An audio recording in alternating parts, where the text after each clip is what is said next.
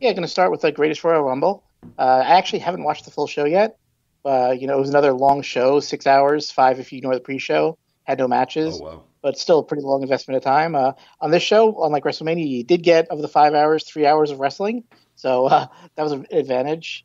Uh, I thought there was a lot of cool matches. Brock versus Reigns had a really complicated finish, and I think they pulled it off really well. And I'd heard he that. was a Yeah. spear through the cage, and when they hit the ground, since Brock hit the ground first, he kept the title, and it was a pretty cool finish. I mean, How uh, how I long think did they wrestle on that? Did those two? How long of a match did they have? Because I saw parts of it. I was over in Canada, so I was actually working out during, and it came on early in the morning there.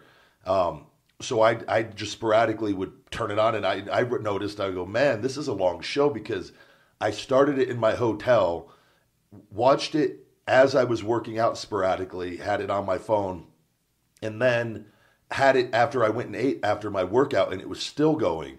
And I go, man, and like that was I. It was a long time from the course of when I first woke up to going to the gym and eating. I went and ate at Boston Pizza first, then went to the gym, and this thing was on throughout all of it. So that's why I was like, oh, I thought it was going to be only like a 3 hour deal, but it was much longer than that. I mean, the Great Royal Rumble match itself was about an hour 15 minutes because they had 50 guys. The Jeez. Brock match was about 10 minutes long itself, Okay. and most of the matches were at least 15 minutes, 10 minutes long. So I said, and then the battle royal itself was a good hour and 15. So Yeah, with that many guys and the minute entrances, I believe they usually it's around a minute. Sometimes they do 90 seconds. That one definitely was probably a minute, and I'm sure they even oh cheated yes, it it's on some, definitely.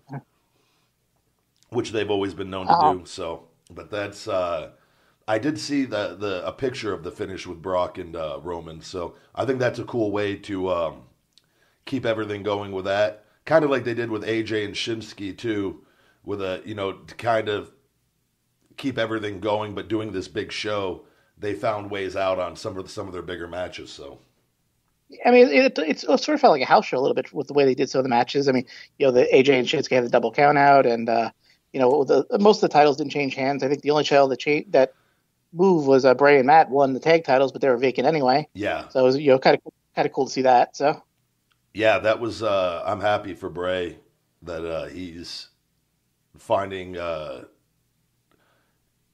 like this. He's adapted to this role really well, and they're being given a good opportunity. So, and they're both highly entertaining and both extremely talented. So that's it'd be interesting to see what how they evolve with together with this and where it goes. So, but yeah, I agree. It was again. They're making a lot of money on this deal for the next 10 years. I think it is supposedly. So it's yeah, and this in Saudi Arabia, like these people, they like money to them. The amount of money they have to spend from everything is like it's just we can't even fathom it. It's I can just see like them wanting the best of everything. They want the best show, the greatest Royal Rumble. They want everything to be the greatest, and they because they have the money to afford it. So like that's when WWE puts on this brings over all the top guys, and it's a huge production, but it's not one of their big pay per views, but they have to bill it as one. But I agree it's more like it was just a really really expensive live event, and but again I think this opens up opportunities for them to do big business in other places. You know, if they want to bring it, well, who's to say that someone in just Russia, for example. Well, we want to sell out this arena, and we want you to bring up one of your greatest shows over here. And again, it could be great business for WWE. It sucks for the talent. It's great for paydays probably, but as far as travel and all that, could be a little difficult at times and whatnot. Those long flights and just being on the road constantly. But it's again that's a big business deal for them on their bottom line. So. yeah. I mean, you had Cena and Triple H, you had Undertaker was there. I mean, they really pulled out all the stops to put on a show that was just like I said. I mean, it was basically a second WrestleMania. 3 weeks after the first one. Yeah, I actually, and I caught most of Cena and Triple H.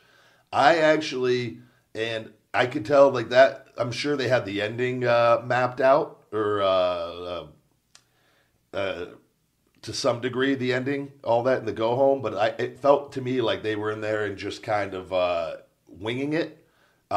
for the majority of that match, and you could kind of tell if you go back and watch it. But to me, that it's like I enjoy watching that much more than a planned match because you can actually see the guys